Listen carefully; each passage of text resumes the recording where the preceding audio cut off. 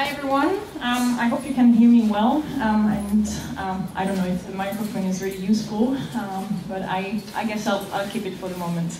I'm Sabine Fetchet, I'm your host tonight, chapter director of Startup Grind here in Munich. I don't know how many of you are familiar with the concept of Startup Grind. It started in Silicon Valley, 2010, and now exists basically in 200 cities and 98 countries. And what we try to do at Startup Grind is really nurture the entrepreneurial ecosystem, bring founders, investors, educators, innovators together to help the ecosystem build great company. As the chapter director of Munich, I'm focusing, of course, on our local community, and I'm organizing monthly events for you guys, for people coming from corporates, first-time entrepreneur, students, as well as investors, so that they can learn from great stories, great individual adventures and journey from entrepreneur. But that's all for Startup Grind, because I think what we are very excited tonight to welcome on stage is a female entrepreneur. Why female entrepreneur? Because at Startup Grind, our May is our female founder, so across 200 cities you're going to have 200 great events, probably bring on stage successful and inspiring female founder. And today I have the great joy to welcome not only a successful entrepreneur, but someone who has a pretty inspiring career, but also an inspiring family and personal adventure. Tanja to Waldeck, welcome on stage.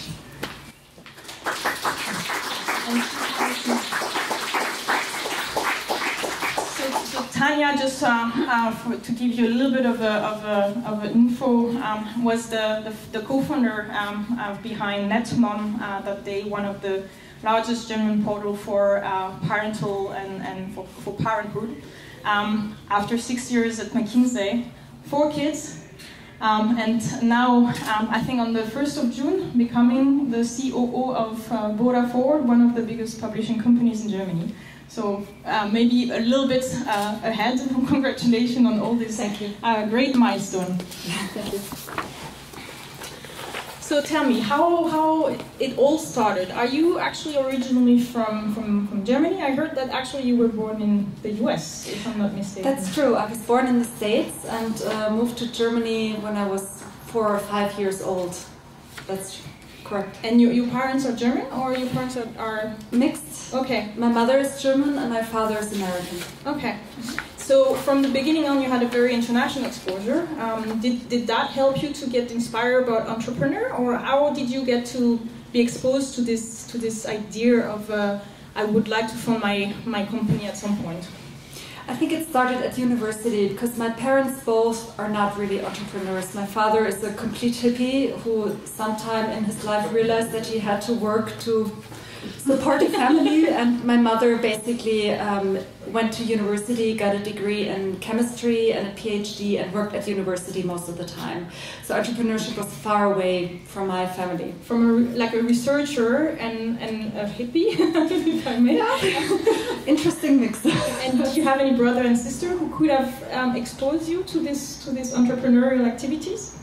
No, actually I have half sisters and brothers, because I have a typical American family with several divorces and all kinds of different children from different marriages, so a big patchwork family. We actually go on holiday together. All together? Almost all, yes. And that's how many people? 14. Wow, okay, impressive. So, hippie family. I guess the value of a family comes from that time and that crowd. And a certain tolerance. And, sure. Okay, yeah, for each other. I guess you were fighting over food at lunch breaks or dinner. But so, where did this entrepreneurship came from? This interest to be your own boss, basically. Basically, it started at university. I studied at the WHU, which is basically a university that brings out a lot of founders. And a lot of my friends were thinking about what could we do, what could we found. it's part of the university studies there that you have courses thinking about that. And I think that at the first time really planted the idea that that might be an interesting move to basically build something on your own. And then I started my career at McKinsey because I basically had no clue what I wanted to do after my studies, and that like seemed most like of the consultants. Sorry for the consultant in the crowd. And then I got pregnant at McKinsey and said, well, that's definitely not a career I want to follow with kids. And founding a company seemed like a great adventure you could do with kids.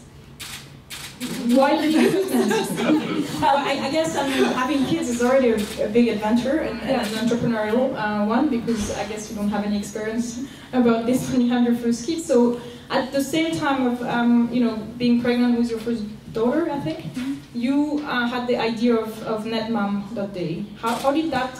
I mean, I can see the relationship between the two, but how did you actually figure out that this was the idea you wanted to construct and you wanted to build for the next couple of years?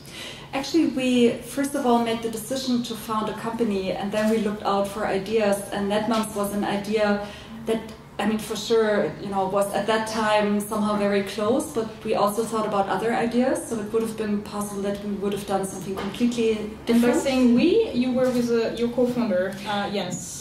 Jens, actually we were 3 founders. Ah, okay. Yes, but then one of the founders dropped out after 6 to 9 months. Okay, so pretty early in the foundation of your company. Yeah. So as a normal consultant, you basically went out and looked for the best business case that you could think of, a successful one, and then Netmom came up as a potential idea. I'm actually not so sure if we really...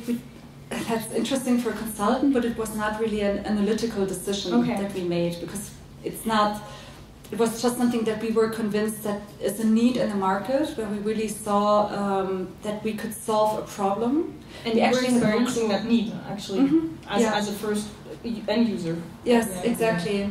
Because actually everybody laughed at us when we said we're going to make a community for moms.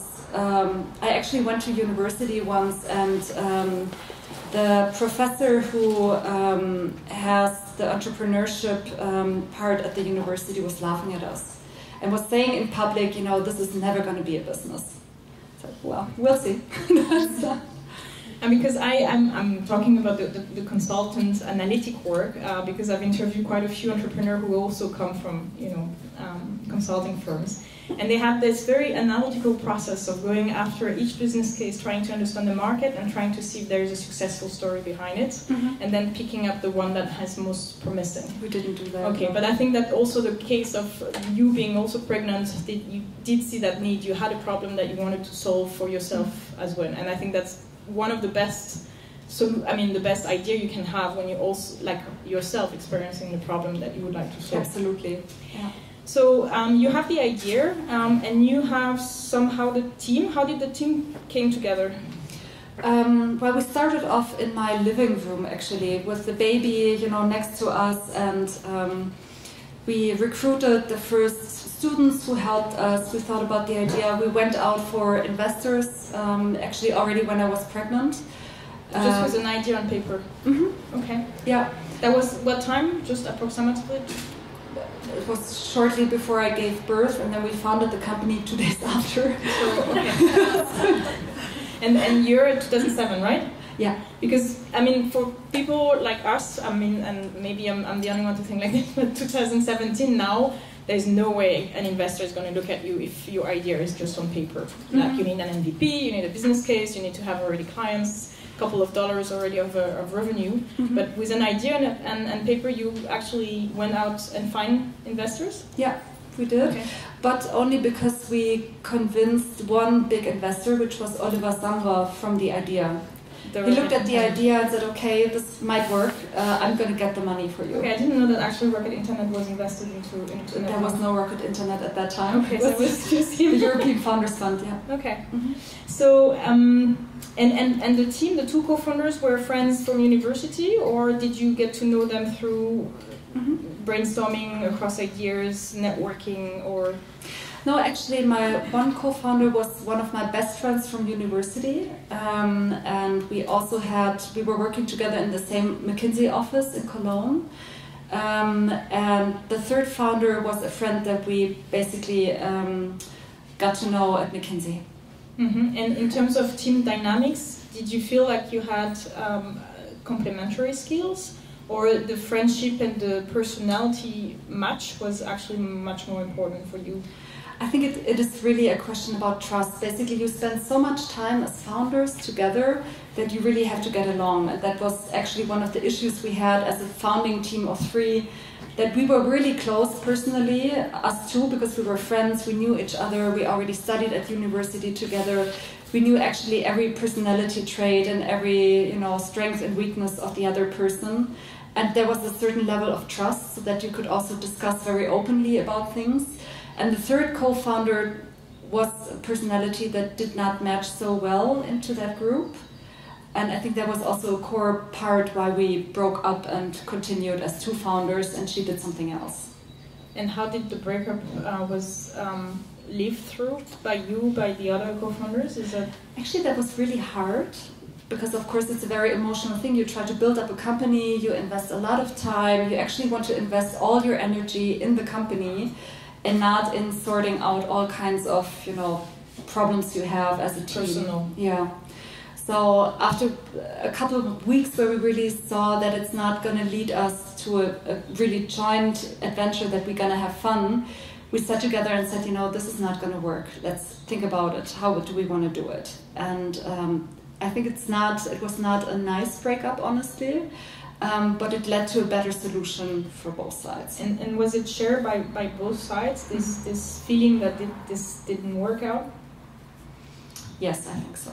Yes. Yeah, because team constellation is a big criteria in the make or break of a startup at the very, very early months. It's like a marriage. Years. I mean, no, honestly, I think it's as important as a marriage, because you spend really every day together, and if you don't like the other person, if you don't get along, it's not going to work.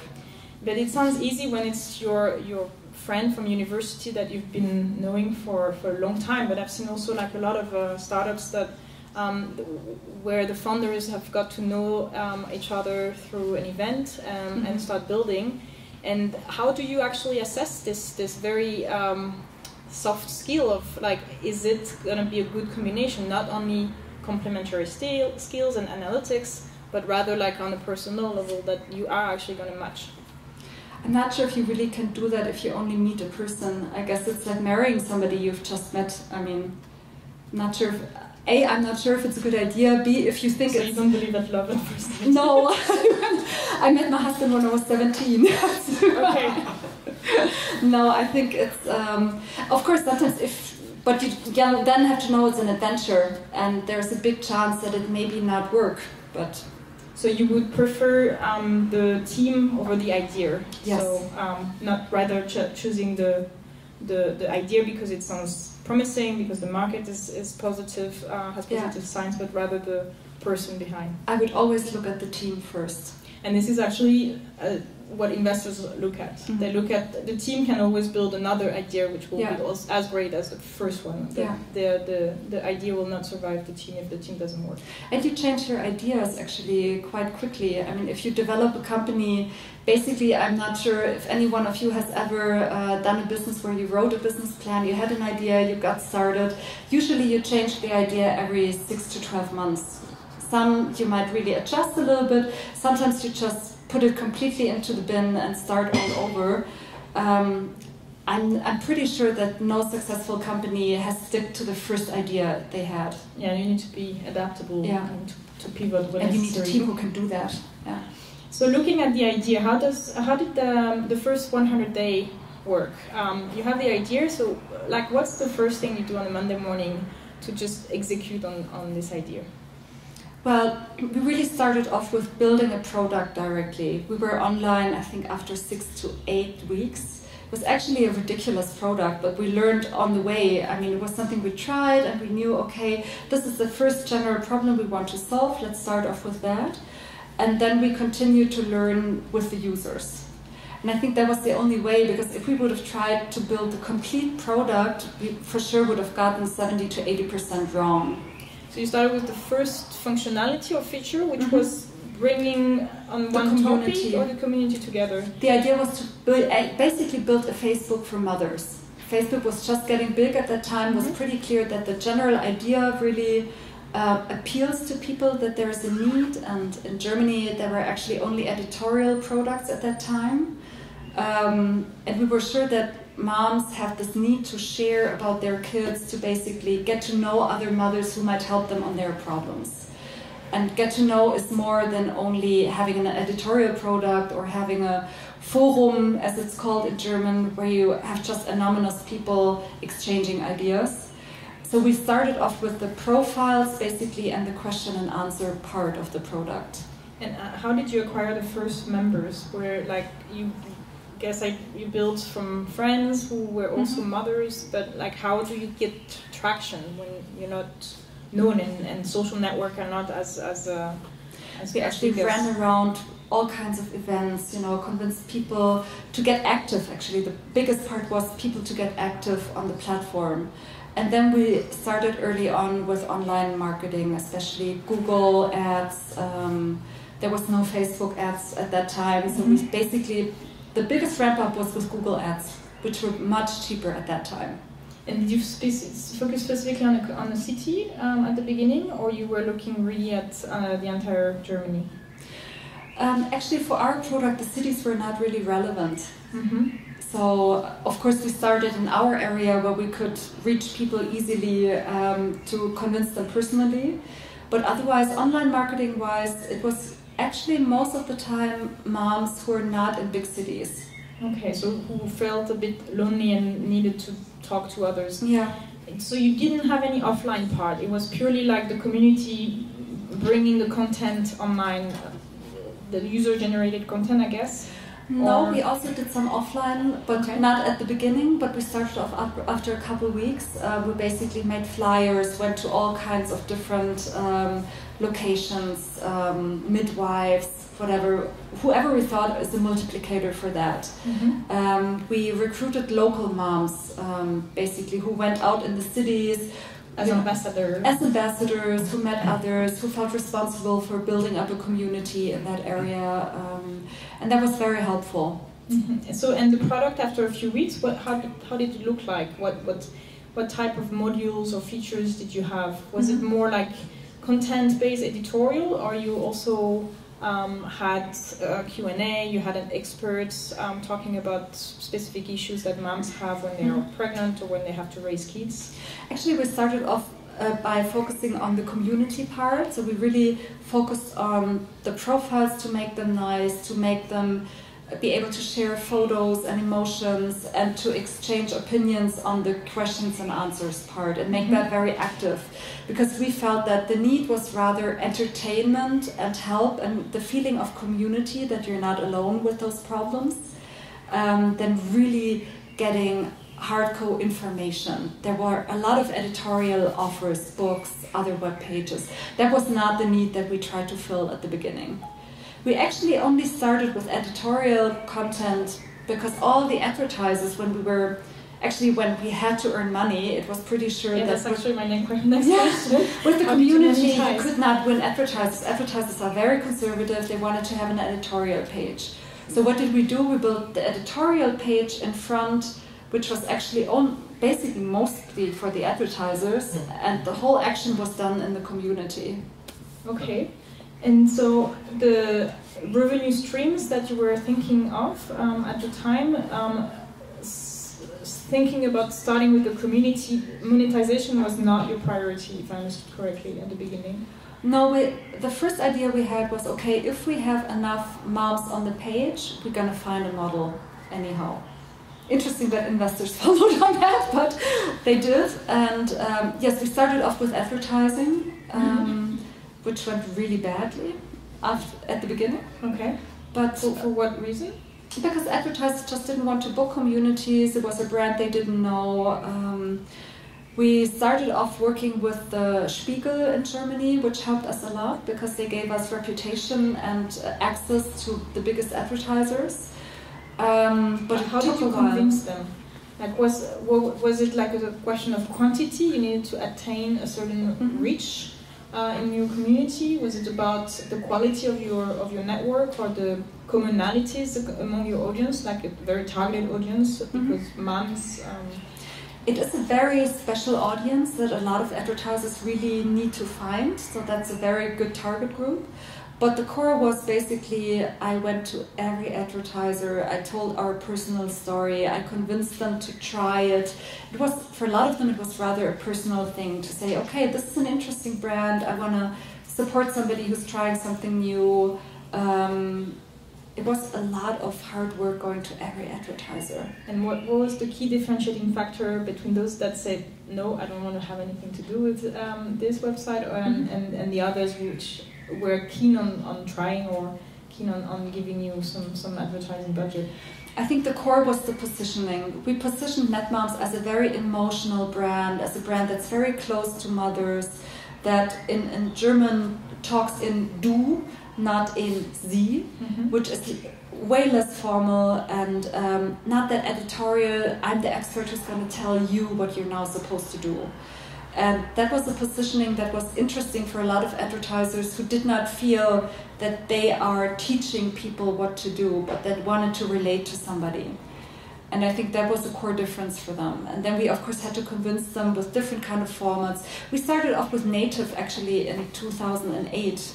By saying, okay, display is not working with these customers. Let's really think about what can we do that creates value for them in this target group. So maybe let's define native advertising, because I'm not sure our audience is very expert on advertising in general. So what is native advertising?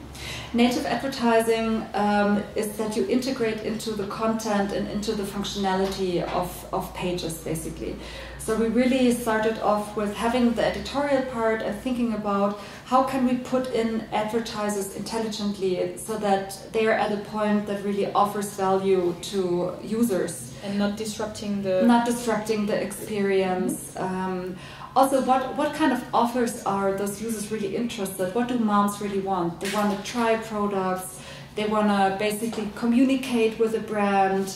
So we basically built all kinds of native formats and interactive formats that were completely new in that market at that time. And that's how you convince other advertisers to come in, and I guess then the investors. Yeah. So how many fundraising with the investors did you make? I think we made 3 rounds. Any challenges in that period of time? Like, you were mother of how many kids at the time? Well, changing over time. But I had a baby every 1.5 years, so we went out for investors at the same time. It didn't really matter. But we were really lucky because at that time we had around 18 months for a break even.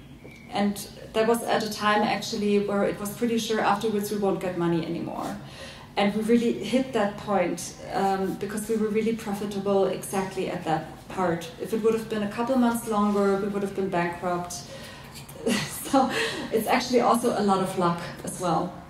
And that was due to the fact that you had reached a certain threshold in terms of reach and community, and at the same time convinced the advertisers on this new format that was coming up on that native advertising. Yeah. So how did you motivate your investors? I think those that were existing were happy to stay on board. How did you actually then go to new investors? Actually, we didn't acquire too many new investors anymore. It was always a group out of the old investors who invested again. Okay. And then after 2 years, we didn't need money anymore. We had enough cash, basically.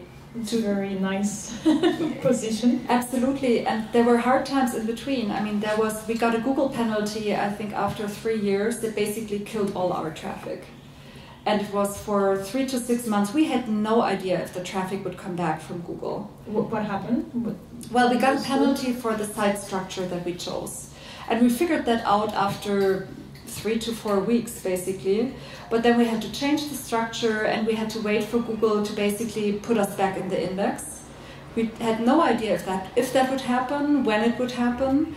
That was the time I really bet. But you didn't have well heads up from Google that would happen, or that... No, they don't talk to you on that. It's just, that happens, and then that happens. Have to deal with it. Then you have to deal with it. Then you have to think about, what could you change? What could be the reason?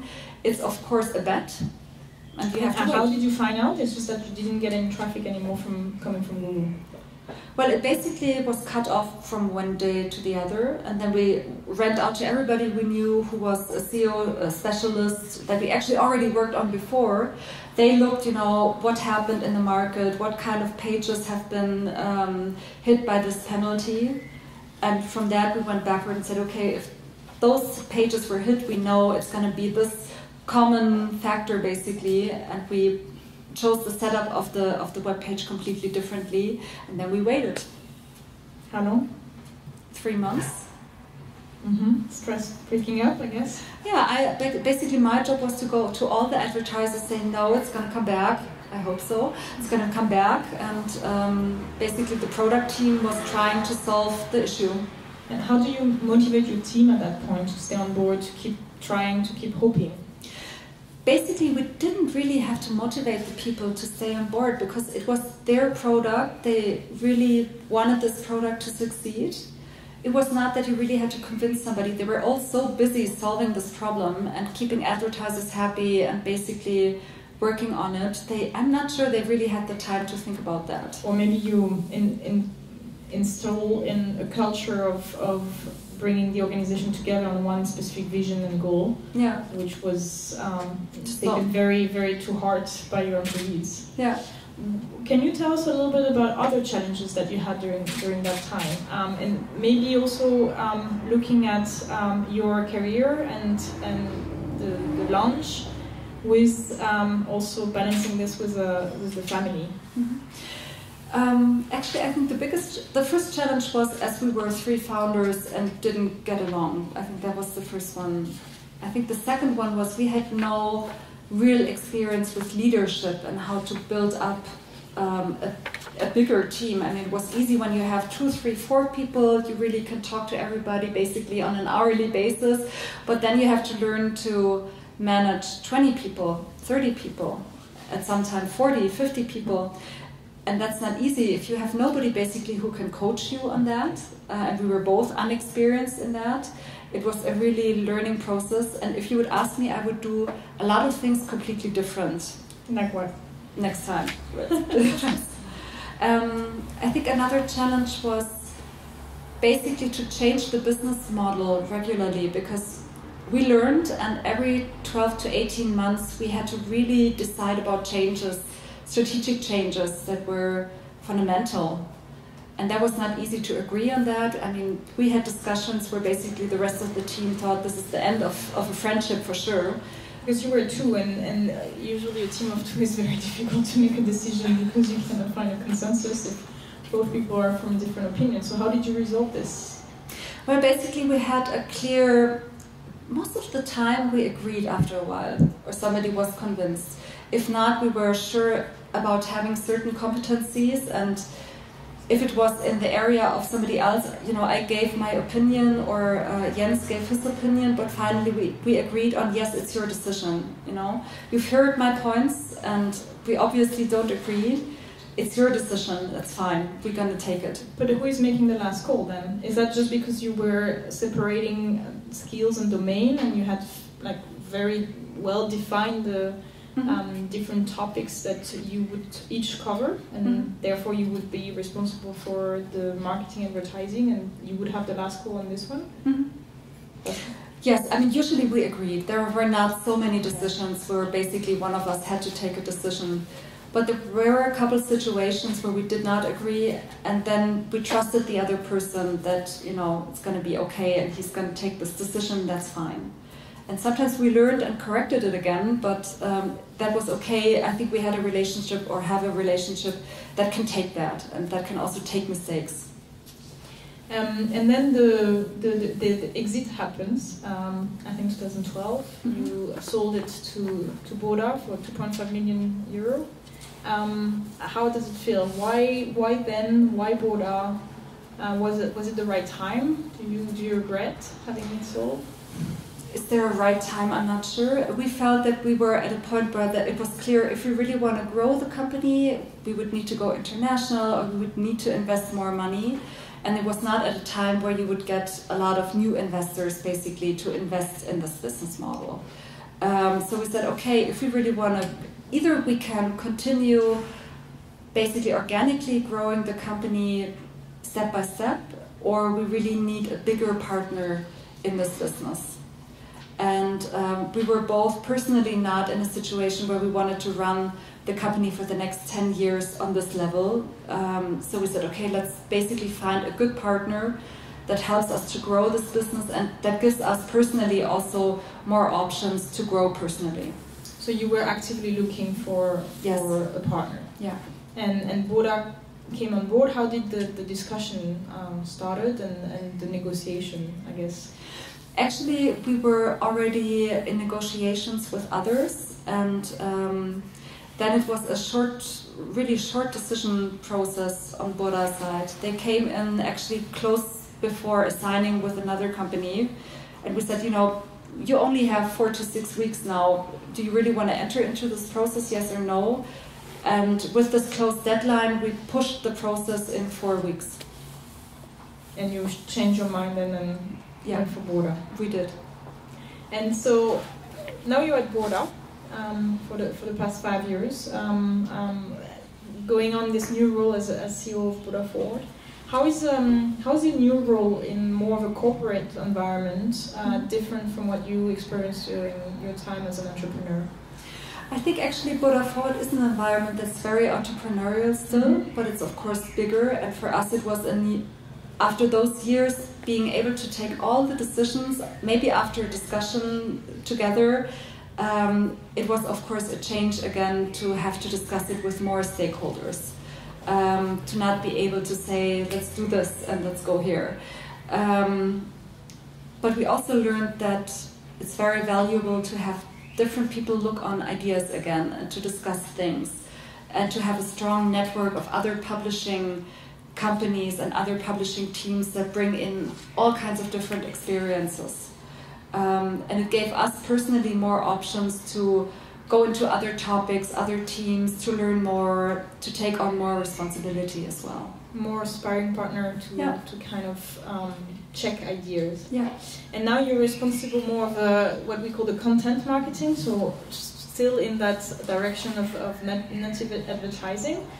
Can you tell us what are the key industry trends that you see affecting this business or affecting publishing companies in general?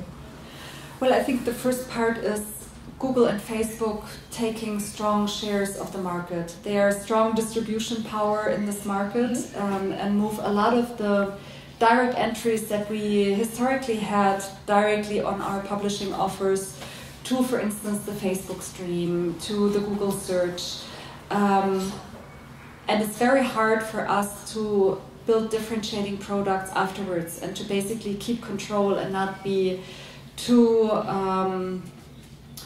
basically to not need them too strongly. I mean, the example of Netmoms showed it. When Google changed the index, we dropped out, basically we almost lost all our business. So something I learned from there is to diversify and to try to have different kind of sources. That's the first part. And we see that through the whole market, also in the advertising industry. They're taking the whole growth right now in the advertising industry. And we have to change a lot as publishing businesses, and we have to build more on technology to be able to differentiate. So I think the biggest things I see right now are personalization. I think we have been historically already very strong on some products we had, like Netmoms, where you really knew, okay, if your kid is in this age, I need this and this content pieces or offers. But also in the finance area, when I know somebody has different stocks in his portfolio, I know what kind of news he needs. And we need to be much smarter on that. We have a tradition as publishing companies to say, I define the agenda, I'm going to tell you what you're interested in, what are the trends. And we have to turn that around and learn from the user, basically, what he or she really wants to know, wants to learn, what is the problem I'm solving, and then go out and solve this problem. And to not only solve it with content or great content, I think that's something we can really do as publishing houses, but to also solve it with technology and the right products. And that's not part of the core DNA of the publishing industry.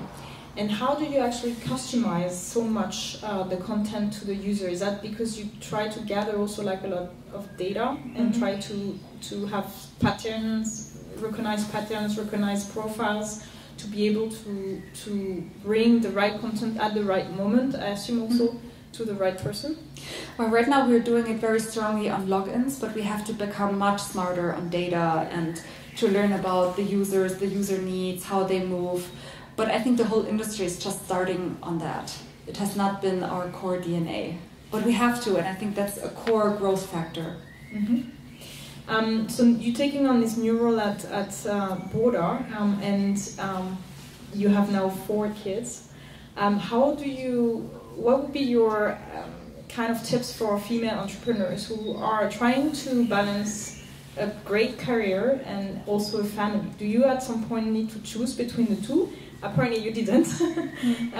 So do you think it's easy to handle both, or at some point you need a little bit of more focus on one and a little bit more focus on the other? Or do you need to have like specific prerequisites, so be well accompanied, so have the right partner professionally and personally, the right family environment? Well, I think you definitely need the right partner. That's the biggest career decision that you're gonna make as a female leader. But basically, the core thing is not to think that strongly. This is a very female discussion we're having. You know, I always go out and ask, actually, all my male colleagues, they all have 3, 4 kids. Nobody ever asks them what they do with their kids every day, you know? And that's actually the right partner.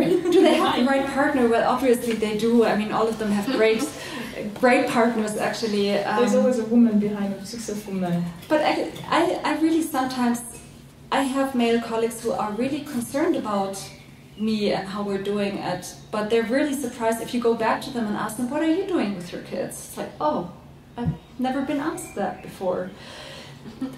I think you first of all have to get rid of the whole expectation thing, and that's really hard.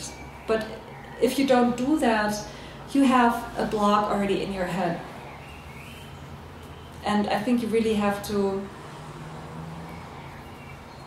try to solve this, because all kinds of people have kids together. It doesn't really, you know, block men of having a career or following on their passions and ideas.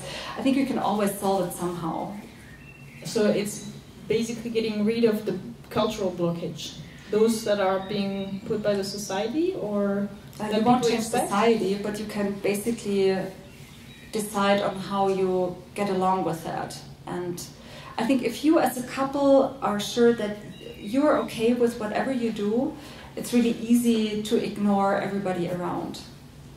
And that's important. I mean, you need the self-confidence to say, I really don't mind, for instance, if there are moms or fathers out there with, you know, their kids playing soccer, and when they see me that, oh, you're the mom. Yeah, you just have to get along with that. It shouldn't, you know, bother you. And I think it's also a great tip for entrepreneur, female or male, about their idea and not taking too much into account what other people who are not necessarily experts tell them about their idea and how they're going to build a great company. Because there always, if you found a company, there will always be a lot of people who will tell you it's going to be a failure. You can be sure that's going to happen. And then just say, you know, whatever, there's no risk, I'm going to do it anyway, is a hard decision. So maybe a little bit over self-confidence is helpful. I agree. I'm going to open the floor for questions. Anyone would like to share some thoughts, opinions? Yeah, I have a question. You mentioned that you were profitable after 2 years. Is that, was your business model to advertising, or what was it at that time? Advertising. Was advertising. So when Burda joined, yeah, like when you were looking for a partner, how did that influence your business? Like, was there a lot of interference from Burda's side, or were you pretty much kept alone, or how did it work? Well, I think Burda has the DNA of having a strong profit center and entrepreneurial spirit, and I think that has, of course, strengths and weaknesses, but for us as founders, having sold a company, it was a great strength, actually, because we had a lot of freedom on how we're going to run the business. Of course, there was a sounding board, there were stakeholders, but still, they believe strongly in a strong management and entrepreneurs. Okay. But of course, you have some regulations around it, and you have some people you have to discuss ideas with. I mean, but that's actually not a bad point. Sometimes it's good to reflect on what you're doing, as long as it doesn't take up, all of your time to justify what you really would love to do. And how did you work on an operational base? Like, were you directly in the beginning confronted with like, okay, now you're gonna be, connected to our SAP system, and like we're gonna do your bureaucracy, or like how did it go? Or were you pretty much really kept alone, and from time to time you had to do some reports, or? Yeah, actually, we didn't feel that too much. I mean, there is a big part, which is a service center at Burda, that is doing the whole bookkeeping, SAP thing. But we didn't feel that much, because it was basically done by the parent company, and we had a really high, I mean, we had to report every 3 months, but I think that was doable, and we were able to define how we want to do this kind of appointments. Okay. Did you or do you have any sort of like moral code? What's in regards to the advertiser? So, for example, that you wouldn't advertise for, I don't know, Milchschnitte or some bullshit? Mm-hmm. Well, actually, there were. Yeah, no, that's absolutely a good question. I think it's very important. If you have a brand and you want to have a brand that's trustworthy, there are always some advertising partners, especially if you want to do native advertising, that you really should keep far away. For instance, I'm not sure how it's called in English, Nabelschnurblutbanken, that kind of stuff. Yeah, it's stuff where I really personally don't believe in, and I think I mean, I would never recommend that to a friend, and I just had a moral issue with putting advertising on the page that is integrated into the editorial part. There are all kinds of, Milchschnitte, I think, would not be a good product to do native advertising with.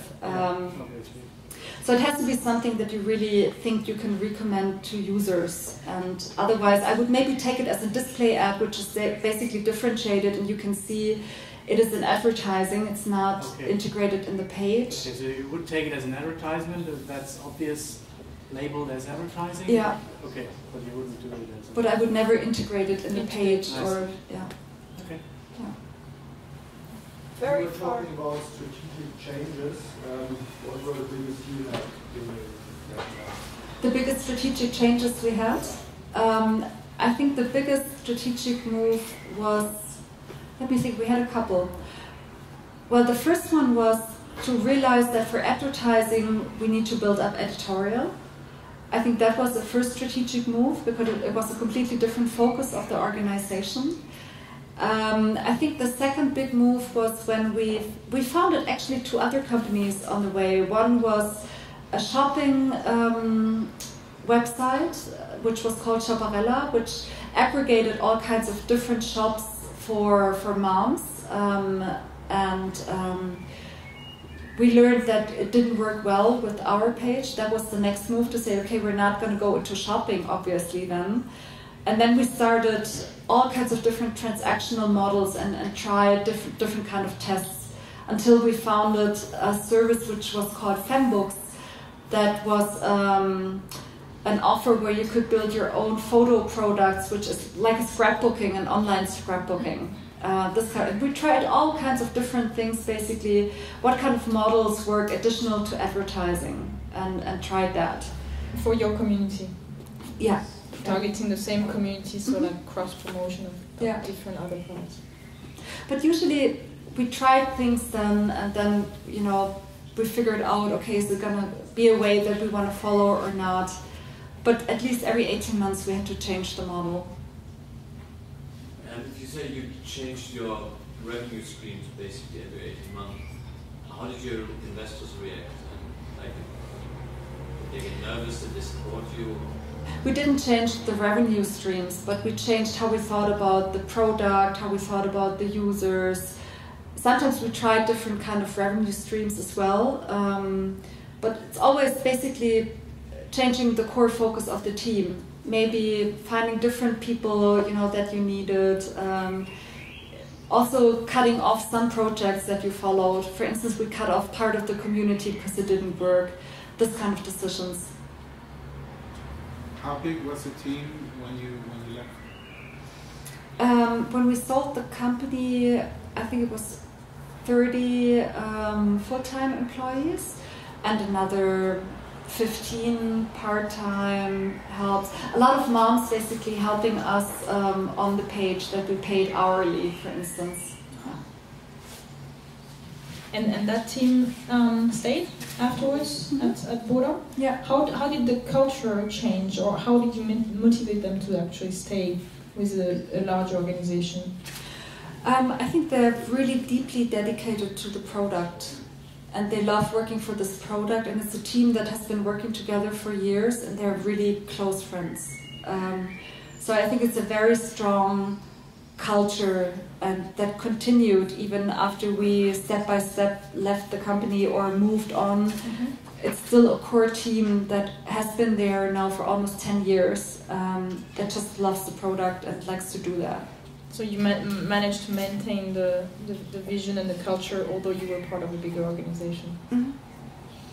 Any further questions? Yeah. So when you went out for funding, how did you know how much to ask, or how did you did those negotiations? Actually, we took all the money we could get. It's very simple.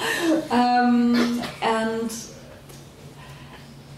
what was the second part of your question? Yeah, like how did you did those negotiations? Valuation. Yeah, valuation. Yeah. Valuation. Actually, the first one was something that was a suggestion by Oliver Sommer, who's really simple, like, yeah, I like the idea, you're gonna get this money for this, and take it or leave it. No big negotiation. The second and third round was rather more negotiation, where we came up with a suggestion, and but basically it's a lot about what do we think can we ask for in the market, and what do we think where the business can grow to, and it's not calculating big, it was not at that time at least, or for the investors we had, to calculate huge models or business plans that are really detailed. It was rather, do they believe in the idea? Do they think that's going to be an interesting model or a potential exit? And then it was no big discussion, rather just I'm in or I'm out. But I'm not sure if that's complete, I mean, no idea. I'm pretty sure actually it has changed a lot, and it's very different depending on who you talk to. I think it has also changed quite a lot. Now they need a business plan model with 1,000 rows to explain a company that is just maybe 6 months old. So. But I always have the question, does really Excel tell you to make a decision, yes or no?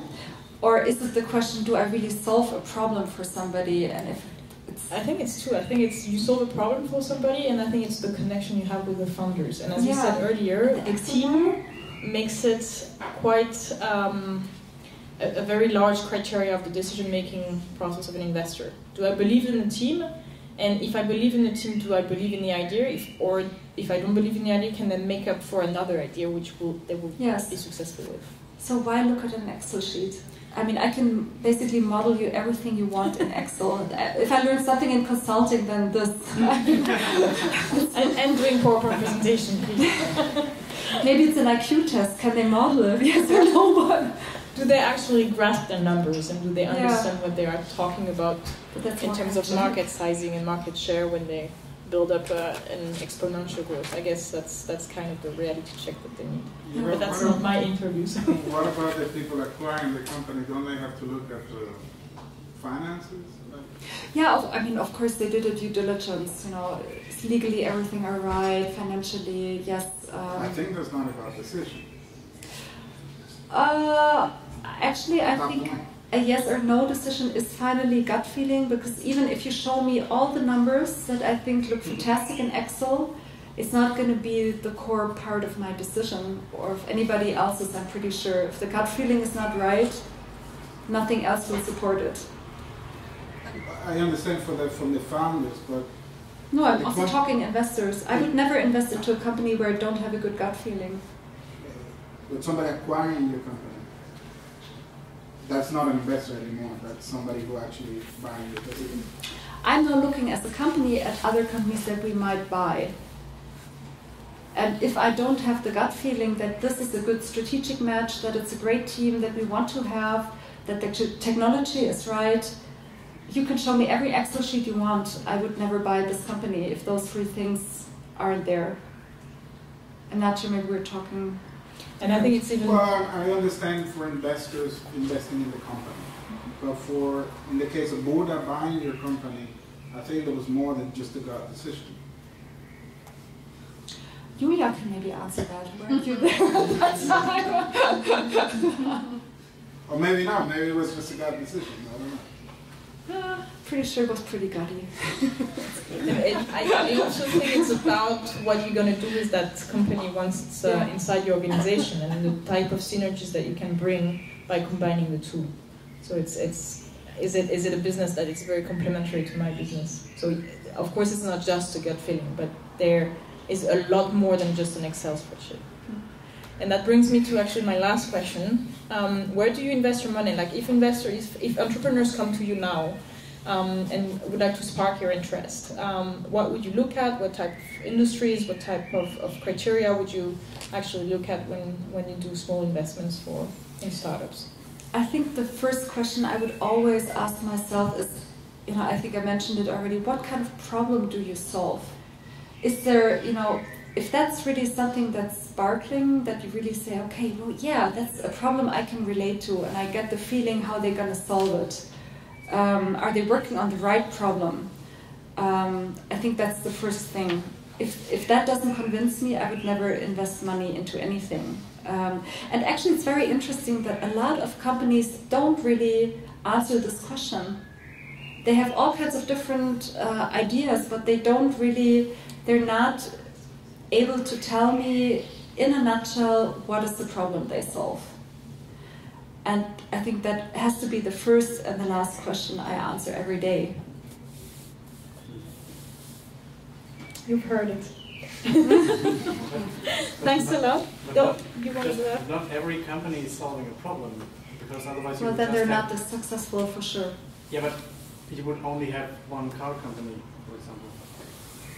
If it's just about solving the problem, you would only have one car company. You would only have one building company. What job do you want to do?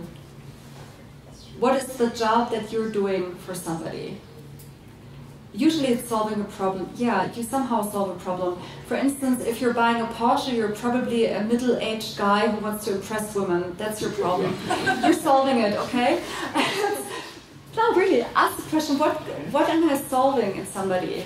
What is the issue or the job you're doing for this person? There's actually a very interesting talk of a marketing Harvard professor who asked, what job is this milkshake doing? If you would say, well, this is a milkshake, I'm probably going to drink it because I'm hungry and, I want something because I like chocolate milkshake. But that's not the job usually a milkshake does. Most of the people buy a milkshake because they're on their way to their office and they have time to drink, they're bored in the car. They buy a milkshake because that's something they can basically drink in the car and not get messy. It's not like they're buying something that basically becomes them all full. It's not something big. That's the job a milkshake solves. And I think that has to be the first question you always ask when you do a company, if you do a web page, what is it you want to solve for somebody? The why question. Why should somebody go there? Why should somebody use it? And it's interesting that a lot of companies don't answer this question. Thanks a lot, Tanja, for being here tonight and for relating your journey about Netmoms. So big applause, please.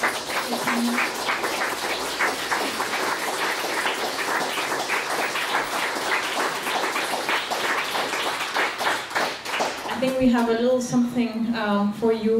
Tanja, thank you so very much for taking the time, sharing your very inspiring story with us. We all appreciated it. We all really liked it.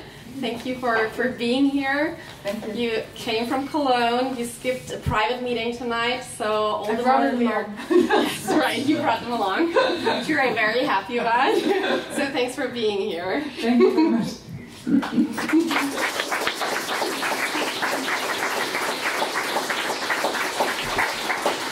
And I would also like to thank actually Burda for having us today here and for all the organization behind it. So Lisa, thanks a lot for making this happen. Thanks for coming, guys, and it's not over. We still have a lot of drinks and food, so please stay, mingle, have some drinks. And Tanja, you're going to stay with us a little bit, so you can ask also all the confidential questions you didn't want to ask during the interview now. Thanks a lot for coming, guys. Thanks. Bye.